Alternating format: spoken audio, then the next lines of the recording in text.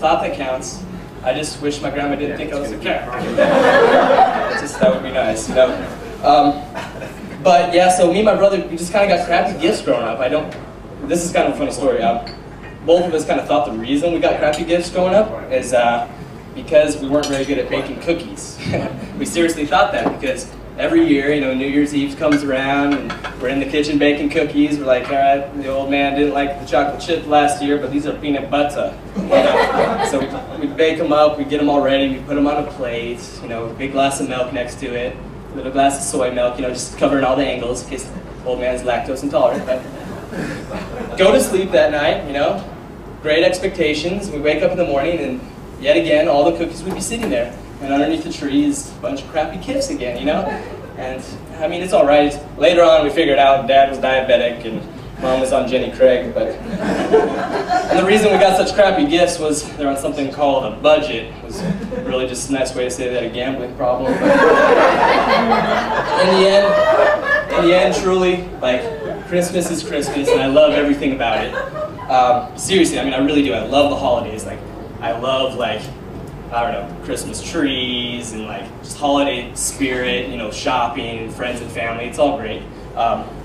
Okay, I can't say I love everything about Christmas because there's one little thing that I'm not so hot on about Christmas. And actually, if I saw the person that invented this holiday tradition, I'd probably like beat him with my shoes, you know, until he was dead or something. But that's the holiday greeting card. I know some people are really big on the holiday greeting card, but it's just something about it to me, like going out and buying like 2,000 of like the same cards and then like getting like carpal tunnel, trying to like get them all freaking signed individually for each person, you know. And 90% of these people you don't even really know, you know. The only contact you have with them are these like greeting cards you send once a year.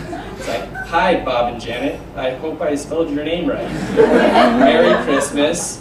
Signed the guy who hasn't cared to see you in person in 14 years. It's like, why? That's my opinion. Some people love them, and that's great. But I guess another reason I'm not really big on the holiday cards is, I don't know, just the whole mail service in general to me kind of seems like outdated. You know, it's just kind of old and outdated to me. Like with all the technologies we have nowadays, with computers and like email and you know, text messaging and things, it just kind of seems like mail is old. And, I don't know. I guess if I didn't have a computer, I guess if I had to, I could send away from my porn, but really, I don't know, it's just, I don't know about you guys, I just know that it's inconvenient, I'm saying, but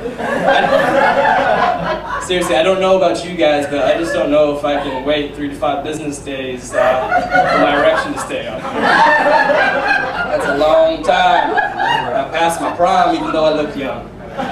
Seriously, actually, I'm 43. I lied to you earlier. But yeah, so that's, you know, that's hard. And then on top of like Christmas invitations, I don't know, on top of like the mail service being old and outdated, like another thing I don't like about the mail is actually where you send your mail.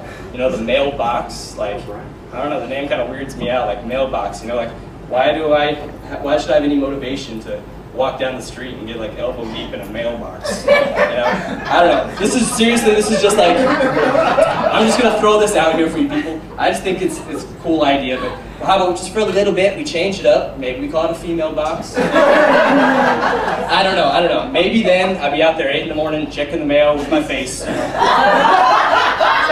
Bill.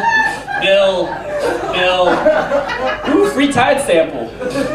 Bill. I don't know, that's just an idea. Take it or leave it. I kind of like it. Then, I don't know, maybe if it's working, I can go out, set up a little shop, you know, have my girlfriend show up and make her check the mail for me, you know. Hey, check that mail. Check, what is that? Is that the cock spill? Grab that cock spill. How big is the cock spill? Tell me how big it is. Hey, let's take that cock spill upstairs and pay it in full. No? You want it to be late? You want a delinquent payment? You're freaking naughty and I love that. But I'm just saying, thank you. Even if it doesn't work out, you know, we might be able to spice up a couple relationships. That's at least what I'm hoping for. Because when it comes to relationships, it is important, like, sex is a very important role within relationships. I'm sure I'm talking to very many married couples here, so I don't have to tell you about that. But I just feel you can't understate it, you know? You can't overstate it, you gotta state it. You gotta say it's an important part in relationships. And yeah, let me just give you a quick example. You know, if you're in a relationship where, you know, you're not having a really, I don't know, it might be bad sex in the relationship, it's kind of just like, I don't know, it's kind of like having like a really annoying roommate that wants to hang out with you all the time. Someone else think that? I don't know, I'm going to give you a little example. Say I jump in the shower, and say I'm in a relationship, you know, everything's going good in the sex department, you know, and I hop in the shower, and I'm just like, I'm about ready to get to work, and I get the shampoo bottle, a little this. I'm like, oh, this was like full yesterday, but it's not anymore. I guess my girlfriend's using it, but that's fine, because I love her. So, anyways, that's fine. I'll get the little bottles. There's probably remnants in here, you know, just fill it up with some water, that'll be good. I'll stop by on my way home from work and get some, that's cool. It's not a problem, it's good. Oh, there's still bubbles in here, we're good, I love her. So then I wash my hair, and now I'm gonna give you that same situation, except this time, kind of bad sex in the relationship. What happens, I jump in the shower, and it's like, what the hell? There was shampoo in here yesterday. You inconsiderate effing B! You throw it against the wall. You're just so upset. I said effing B because I hardly know some of you people. I